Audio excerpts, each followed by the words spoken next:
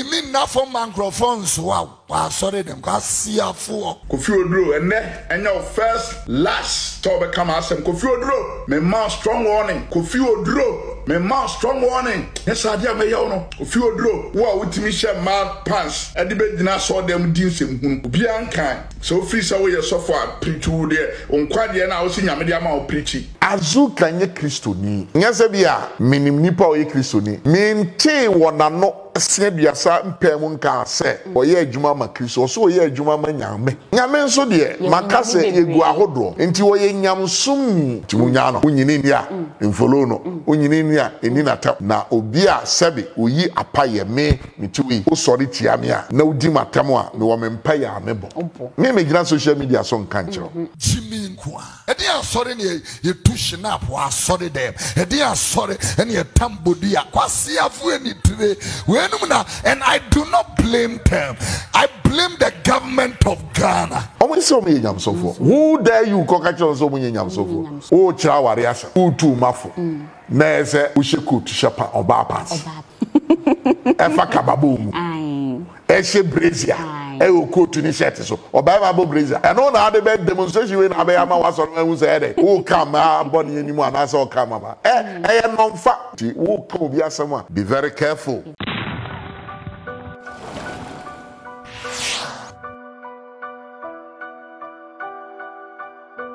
Prophet Azuka eye ojenyame one Pastor Oduro anase Dr. Oduro enya entokwa hakra ewo omakachini nyina ene eye se yebekaya Kofi pages ene Prophet Azuka issue kakra na ebabeto social media ne so a edani nduabro ye papa Prophet Kofi Oduro eba be react sansa so fofo bebre react ne mu akonfo edunsifo ene evangelist fo bia ehwehwe na dwe edito wo na se ne ye papa Prophet Kofi Oduro e kan ne de ankwanko ye Prophet Azuka de e ma chese wodwawe ne buofu mo de strong warning ede aba beko ede ama Prophet Kofi Oduro say onye very careful impono ni din Azuka no hwe no ambo if he say Prophet Oduro ka chere say ogina na sorry dem puppet nanim echechwe mu say ai sofo so de na ogina sorry dem egu nsa na ye tamwo o say ai ohunhun ba ni apagya say munsu munim say ye Prophet Azuka wona na say Holy Ghost no e so le pade say ye bona bongo ye so ni minim say hono eya obubu ye bubu na preo say den resi apagya no nti eno na Prophet Kofi Oduro kan na Azuka buofu emeni the strong one and it's the biggest pose bi kwapo e de ababeto sisi ane kamesa sofofo e de di ehim tene minim se ohima yenso so de asem bi se we kan se kokromoti wo yi yentimi nsan ho embopo ye papa ye very reverend Dr. Peter Ofori wono yen ene chese all media de ye kwa ne se asem bi se abade a eni kwa se etwe papa eja e wo se ye be papa ho ne ene ono so e be hwehwe nkomo no eja na adwenhwe de ono so betimi aka fa ho no ode to ho ede e maintain ya be papa ho ene no e ba be hwehwe nkomo daddy. Thank you Obaba. Adepa Ai daddy why fe thank you wakonya we so ye utima wo shrine to say hini some you hini wo Kristo nti awon abaso bone ye bone as a bishop no ya nti bishop bone ahini nyina so in principle ye back there's a way Kristo mo na we so ye na no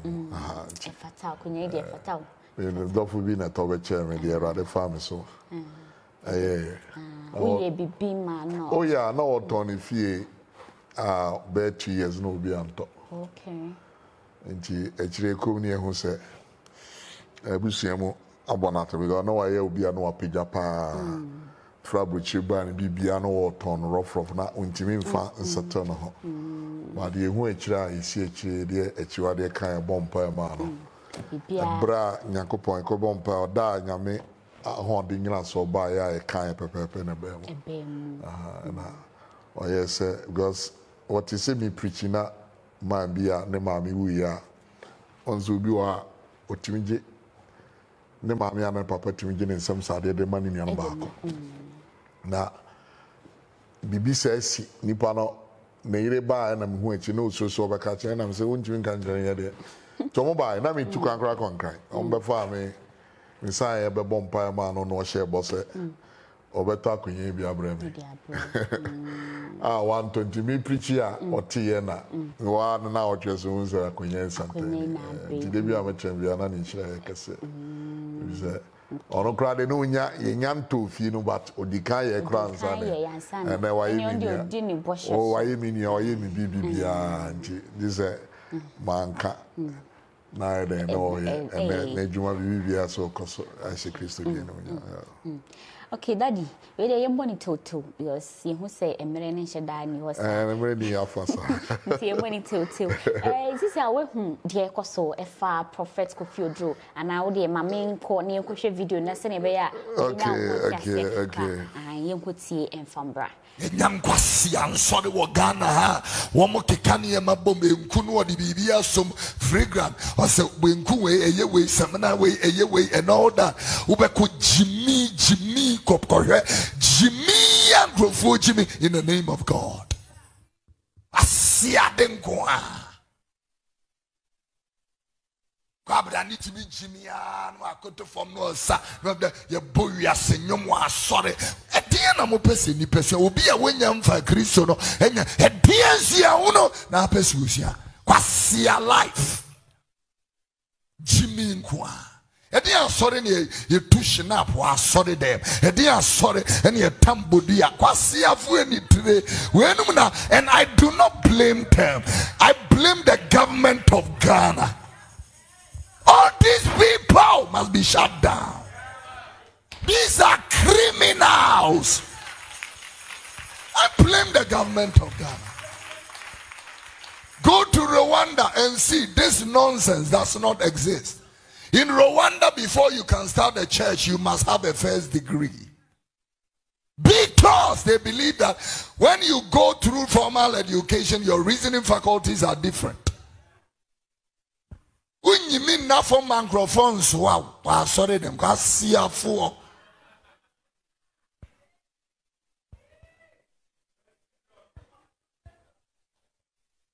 People, we have to tell truth as it is. And let people know that all this nonsense is not gospel.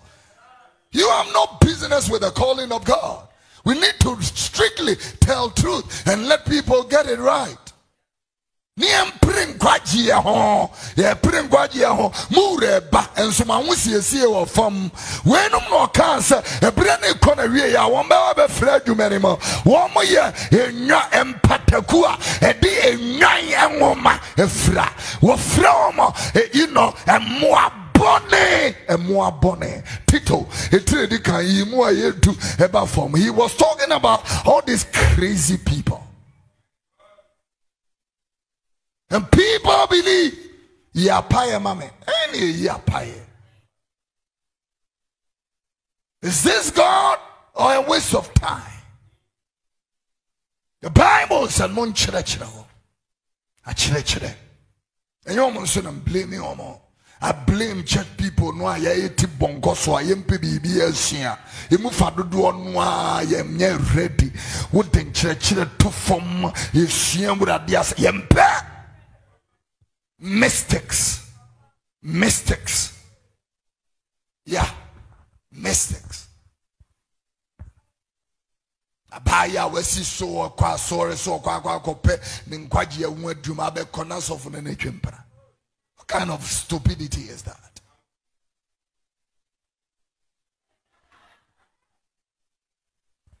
Hallelujah. This is me be kwa sore akọ jimi de nka betena fie di kokontada. Yeah. So if I should go, sorry, Jimmy, I won't bother myself. I will not bother myself. Everybody hear me. You are not here to waste time. You are not here to be fraternizing. You are not here to be looking at Kabastai. We have come to contend for the faith. Yeah, preach it, you know. Yeah, preach it, you know. And now grow. Atemoda will be a nimsabre. It was a woman when nibre. Now we pray young kwaji, o kran kwaji and wajuma. Uno be no china unu ni bio and Gazanchino. Ubiabra sotianete. Ubiabra sote. Kofi Oduro and your first last so become asem Kofi Oduro me man strong warning Kofi Oduro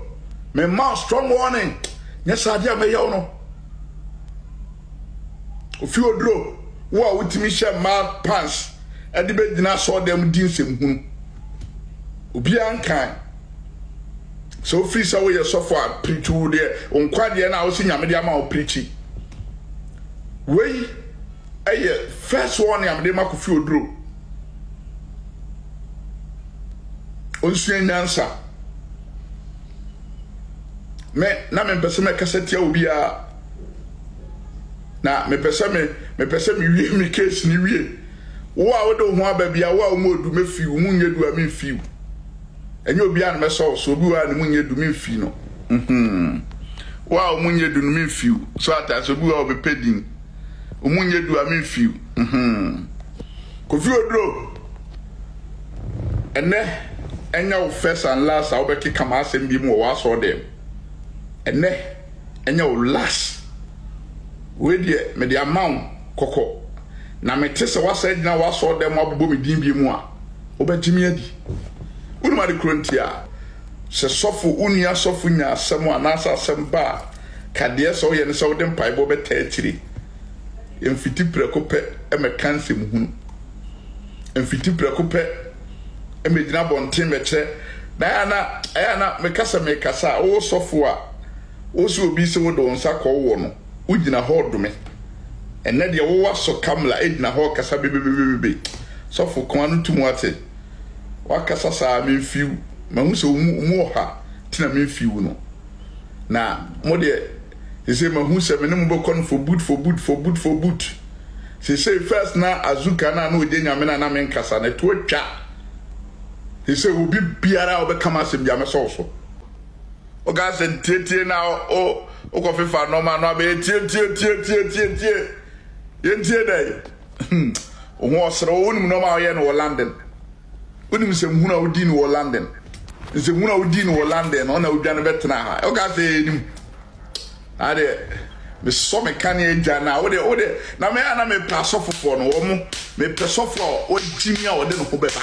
ona me pe no se nyame na ye wo de a obeto samia Daddy. Ahima. Daddy, we dear. Tiami oni masem ka wose na waso. Nyame ne kurenim ne obonsamo tikopo. Yeah, Papa Oduro, Kofi Oduro. Baby, who is our evangelist or your prophet? For me, my view. Who is say or your day? Or evangelist, but on your prophet. Yeah. Daddy, I didn't see. The way the social communications here, and I believe in say no matter how you're shouting and you're insulting, and just all canipa no crutch nipa. Muntie. Yeah, and you're shouting and you're insulting, and it just say all kind of credit nipa. Nipa biya deserve paya yourself as approach no. Na kind of credit. Na no obepa cho ewosa na team didi ho edu ba bi so o kana sam na se bia woni sa adom no obedi Ghana fo nyina ene asofo omukuta adie adom achede na tem na so no so frɛ no so ye difo enye sa na ye de kanyame asem that the way the answer na obekom no say oye evangelist onye prophet no evangelist make prophets on say yeah Ghana local evangelist no yeah agya tumu say oba public na udi atemu a okay na udi Ghana mpemfo atemu a udi ahemfo atemu a sebe asoroba atem oye dwamanfo nkwase asem na udi a ene fi say wo kanekre intina me de na they to sa category no but the Bruni evangelist or preach or teach the love of God,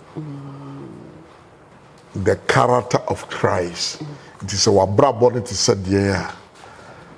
yes, be to me there. I just was a sound. But yet, because to be flank, nipa bi wo ha, omo ye preacher o kromu ha, se men sachira and coming to me sachira me da. Yeah. I didn't see. Because you a teacher in your himful. You will nipa yemfani see at the so or community not just but the status of life it is a day or him and now him. And yet, him did as a format, as a romatum, and yet is such a but I saw Obama who the crana man I edition. A door as a leader, they do baby a book. What the SO what to the SO Trentino, what can a crack etcheno? Say I am quasi somewhat, money will say quasi, but and yet consistent. Okay. BBR and quasi some some. Aya kwaye ofi aya kwaye atade e ba ne sa omwa Kristo ahini mu nyina so emwa insisi adade uhu ne sese ne ye papa prophet Kofi Oduro o church o ye ne church no tetem tie jimie nkwasasem ene entwa kwan enye no ne gospel sa modo no wawi so ache won sesa no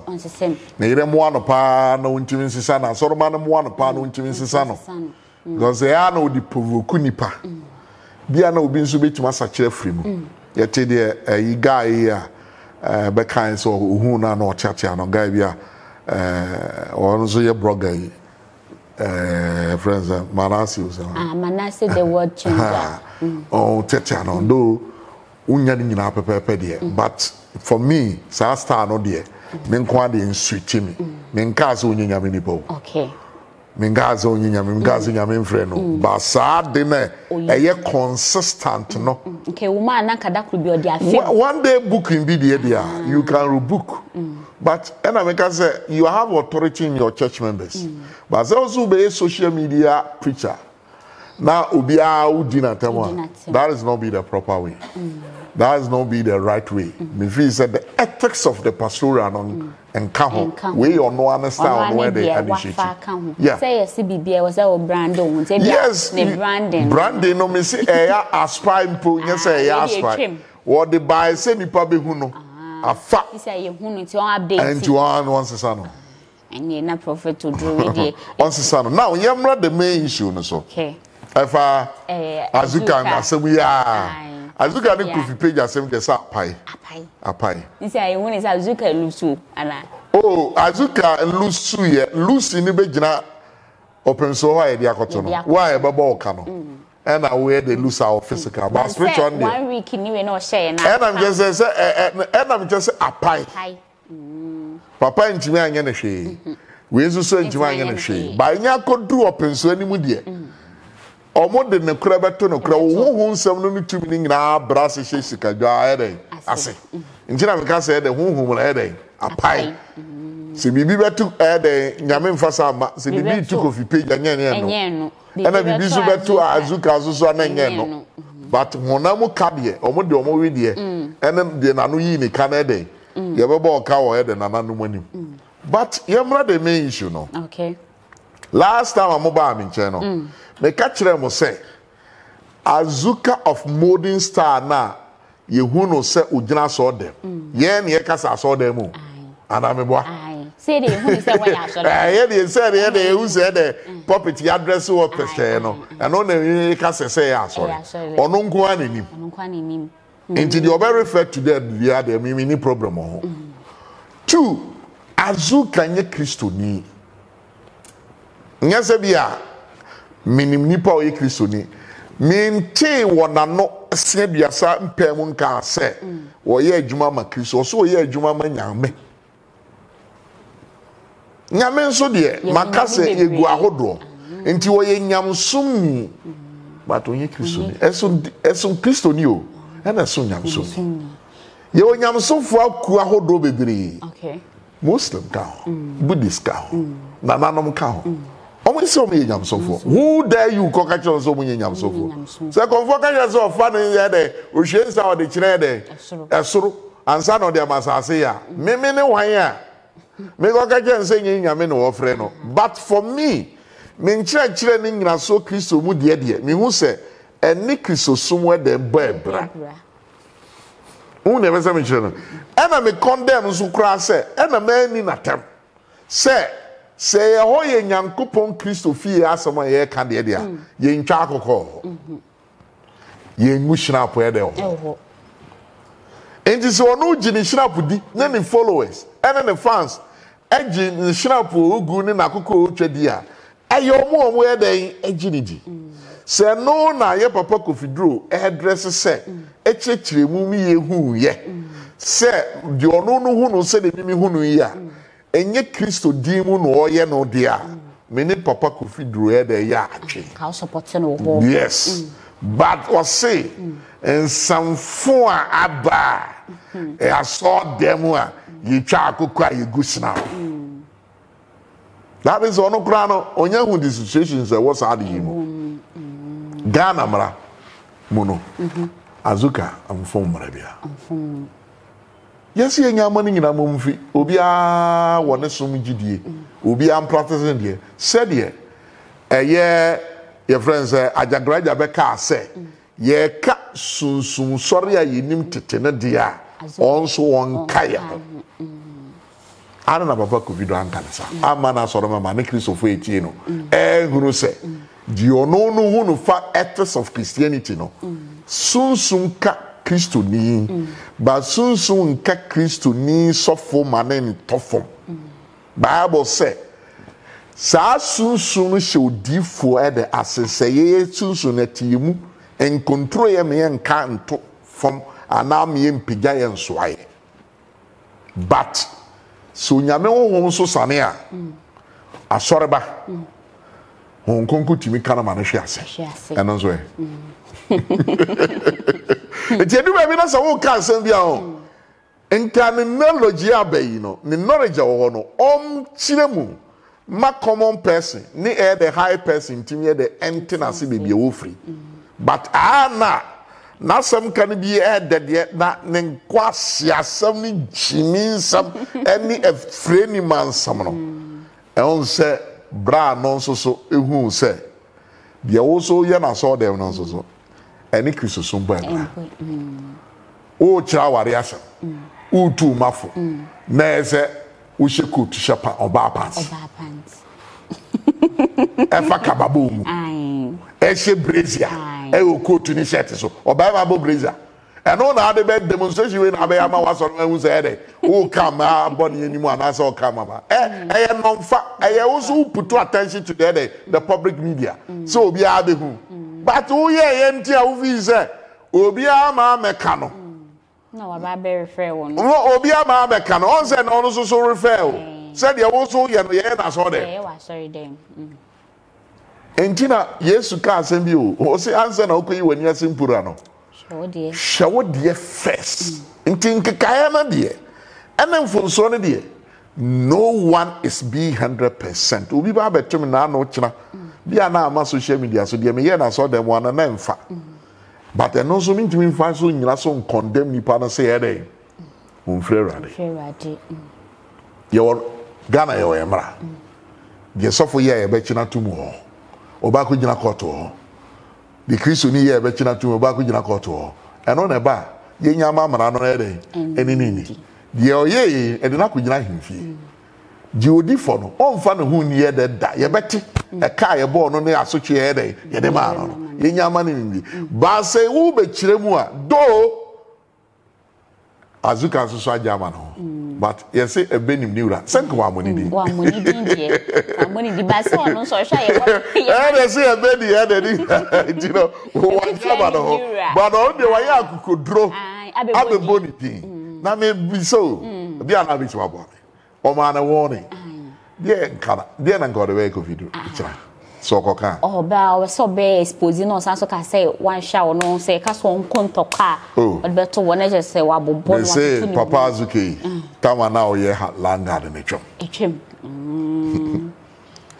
we ye bumra bebre so na bia police fo ante ana ye che okra na ebe wo na ebia mepi abonte daddy no ye so ye na dwen say o so no ho o say no ye landard ono ana kai obi o ha won say ye ono ana ka say no ye landard nti o believe wo ho de macho aswase krofro he obi ani no sa abre na twem say say de o so wo ye de nyame adwuma no ye And she said, physical no, but na na be see no dia. We see ni dia be amene na ya adwen. Deformation of character. But I saw the na ho de na ekobo no na so there. O when the bia na obetima bo but for US ko ya ade bi wo ho no Azuka no nim ntoba be expose. Oh, and I watch it. Ko ke no de atwaso. What it? So odi kind of what it we name the character in the life of where the Kofi Oduro, but what in the air I mean your cars asem nimpo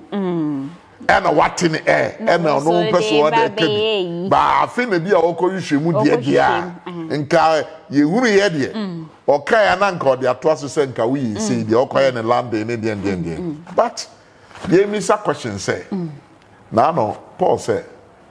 Ebra na me abofra na mkasa sa abofra afide ma ba nyina ye panyin obi ba Kristo nso a saa time no ye Kristo ni saa time no on say repented ye wo mu ababe more than 7 times so say sachira wajen no ne wo ho e wo ho bi sem ai gidi majedi ma sachira ma free ni yewe mu so baby ntini say you can change the character but the habit intimi change ntina me ka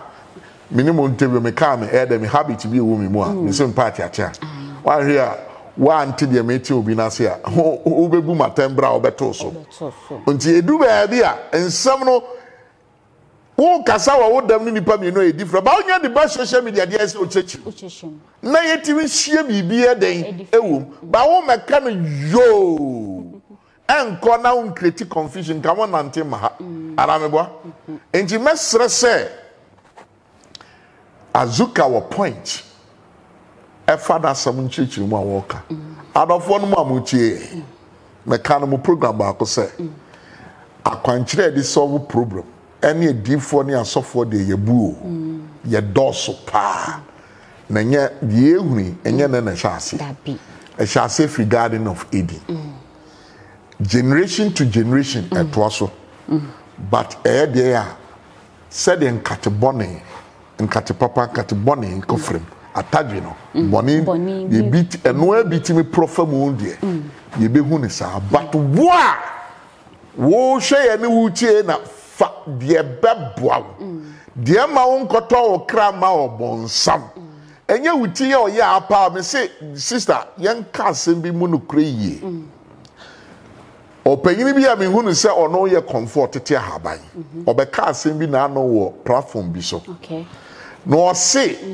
ye be kira haban tumi e ba kodu baabi no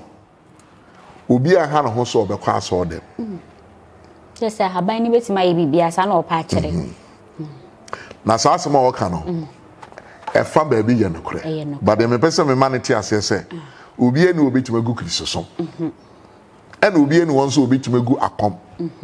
anaso obetima gu sombi ni nyina adue Nyankopon ni bra Nyankopon se sa de we be free ho no be free ho ba asema wo ka no eno bi na me ofori amitie e hye me din hye me nkura hu se nyame ma me hu nim die wa ahaban tumi mo because sister me koye watama abonten so na me koye no bebi ede ma me dai na me ne obi na na hye obi a room but bathroom no wo middle ahomache a me sorry no me tu mi na si ho a na me hu se me tie bibi so na da ewo spiritual snake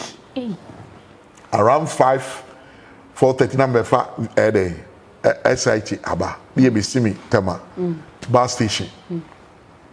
na I started hono na me fa se bompaye many ba no so me try bus no me tuntem ntimbedu kuma se in between 10-11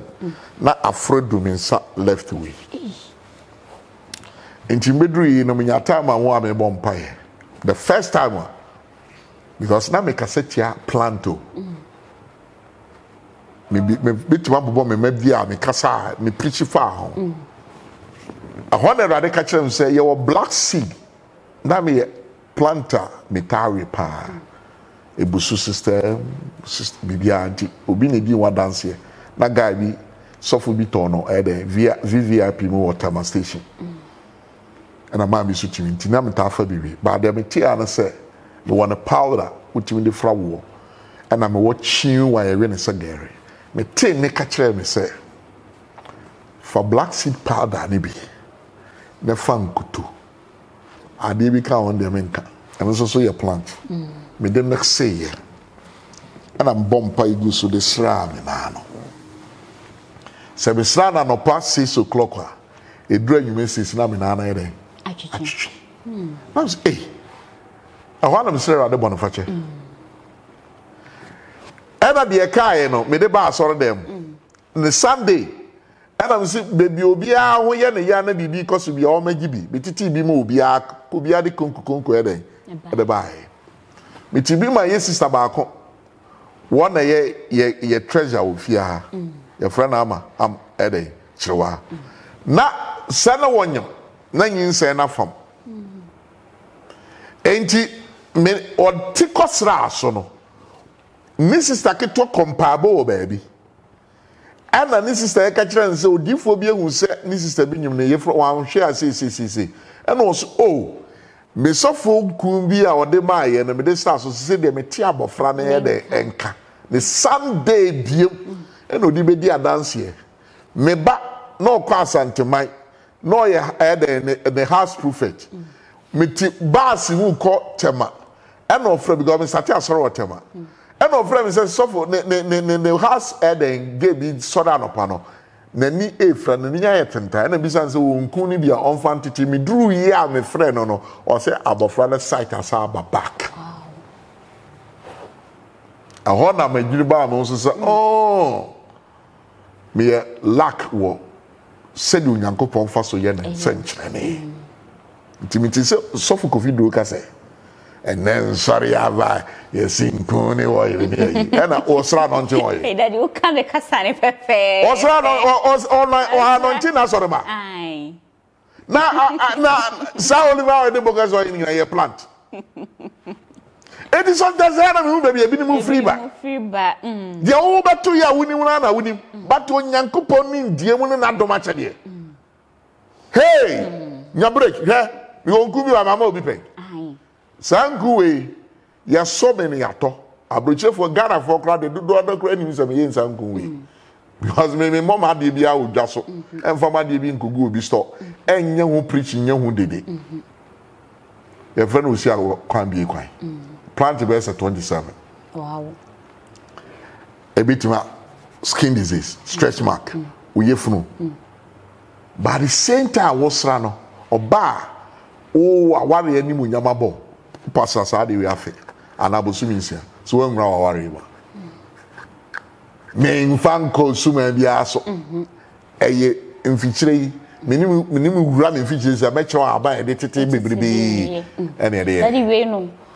se wo pe aware nkoso a me say ye fe no si akwan bie o your ba so na stretch marks wo ebe wo de sra de ko we your friend a dreamer bisa obi a me kra bisa obi a me papa yo ta kwen ma mi era obeto ebeda say o da wo so da na eden enyengra so a beto bi sra na he o say oba mi nche papa bo odo aboga jama watra Canada what to say enye so me nipa mi shi omo classes o nipa free US in US so ba na omo nyan kwasiafo be a doctor say be a lawyer minim lawyer me ne bomb pie or landing na me che na kwantre kitua bi was just garlic na onyi nsenda or the bruni na wado ma ni nse entino unkodru baabi wo di onyankopon mie so nkyerɛ wa na wodi ade bi wo akyi a onyame nyi nkyerɛ wo da mianso na me ka sɛ obi nso ba mo akote sa ba we ni suma na yɛde akyerɛ no wan hwa na akɔhyɛ apɔmase ɛno de metiase ba condemn it stupidity Jimmy Sam that is not be the answer opa ono ana soroba wa bompa ama na the problem enkoda onfa na mara na yenhwe si enkosuma bia so nso akasa bia so obesa de the problem akwa mia mi nua ba bi ba ko ne ma mi Finlandia ba osora no pra mi wo sisi bi o ni bubu gufom ne baba ko landing o electrician me mbese me bo family bi din opa nko bi sa no ya be Sunday osere me na me so asoro ma me sro mo mo ma me treat mami aban keke ne de fa yi poison ni nyina obi na tu na du ene ye bomb pa ma no me magi ene woni na mo ono na mo enti fia ha de we Yesu di mu this obraso enti me obeto me ha on say wo ni pa dodo wa but ubisa the whole world are coming uko social media so ha nipa frame 24/7 ebi se me yedwa ebi na onyi me yedwa but time me a very principled person and I was said you be adoma be sitie tell na me preach social media the normal preaching then hear me say so for be e wo Ghana and I mean nyina social media susu mu bia obie no bisa consultation tuase me enye me principle bibire pese ba na so asofo kra frame you na asofo be ba me mo am say na me say wo say wo mo ahon say wo be hu mi wo nyame adoma chede but me wo madwuma hu fa wona mfam de eno de wo pe bi atode de me mfa nche de se me ya me pese me de cha wa ere na de ache eno no wo enti ye be sre ye ho se nyame adwuma na ye keka ye tibom aye confuse ye no ye ma obi ani ne lay mu ne position but me for Azuka so say so warning no but o kana sam na won pe de de a wo jema no wa mo ni di wa jema no ba say o warning in say second time so obedom ne say Kofi pidgin so ya na ana de emfa be try trimi ni bi necessary ana de ono ani say emfa sebi obeso che say o da so Ghana for bebre na ka say o Kofi pages ama ye nyina ye hu say Azuka oni tumi bia oyaza ana de mo bia na da obia mo bia ndada obia mo bi na da obia me pese me ka kire o say so obi be gina public na wo ya ade ma nipa minu miensa di na chi a tumi bi tachi say eno say ye rade tumi say ho tumi de nyam na me be chi wa be ka say Azuka ni tumi bi aka say oni tumi wo so na mom ye hunu say Kofi page no na o backup ni papa ye confirm a nti ono nso cry kasa omo Yesu ni o obo na nanu we de edin nti no Kofi page me am ka say oti bibi so ogina bibi so owo ehwe ansa na e de wo ku aha nti wo a wo so koke no de ne tawochi aha nti se ejata oto a yango wo de tumi en ka bi da sa Azuka ni tumi bia o tumi a wo de ye ne djuma ono ni tumi no efri ebusuamu e adidie na wadi aha ba se ye rade a mimi jini di ndie nyame na me be kire but ono si nyame ono nim ni nyame kro ti munya no unyini ni a mfolo no unyini ni a eni na ta na obi a sebe oyi apaye me mitiwi o sori tiame a na udi matam a me wo me mpaye a mebo me gina social media so nka nkyero gifo bia ni wa oni ni protection obi a woni protection na nanom kra egunsa o si ni papa ni o mpe kro ye de na na mo monitor so but o de ade pa ba fie de na visa mi chwe nga me mo mpa ya nga nipa no nku mi nipa no nse mi aha nti no a na secret bi o ha ye nka nkyere mu o nti so wano we anhwe betima ko yi uka ebe yi uka wo honam fam nti wo ka obi asem a be very careful nka sa okay daddy we dey the besi o final ways mechia the all media team for nyina adisua ni esua di mimi nim na me kire me nka asem ni so obi a se wo jimi die dia na se wo hu se nyankopon a wo som no na me som no na wo hia me moa ma dwen kire me contribution biara spiritual side physical side no okay we bet support me ministry say be boom bishop 10 September aha wo mo bia better me chair between the aba and 24th so ye bra ma transe ye koya dole 21st September me krada o prison sin orphanage o support bia person de be bo bia me momo no me dini ye Peter Ofori o sania nyambishra obeka ho o pay products bia so ata o frame a me nko ana me ton be bia aha obi afro se o me ton product la okay all right daddy you better see bebre say when ya bre ajibre atobo ase acheche ne memu nyina e de ama ye de ma Kristo ahini ni nyina so nyina Kristo so nti kakra enim no ye de boa Kristo for sure mo de e push o mo de come ni utrentre mo Sana Kristo dakro ede de me so kakra bi nim na me kire emfa nche Kristo di animu ya na ishana nkasa enye dia ewe Yesu di mu amen we de obi anka say amen no drop na adwenkyere no say eye wo de na say we feel dia na comment section what I pay amen ede ato ha say ena ye de enkomo twetwe ni nyina ede ebesimide no ede ohima adepa ena me ne ye papa reverend I say very reverend Dr. Is a bishop elect doctor bishop elect ntino eno ano no ye ne no ena ehwehwenko kamaman a oginachi e ka me ho eteto ne ma bibia eye kama Adams Karasi medemo esi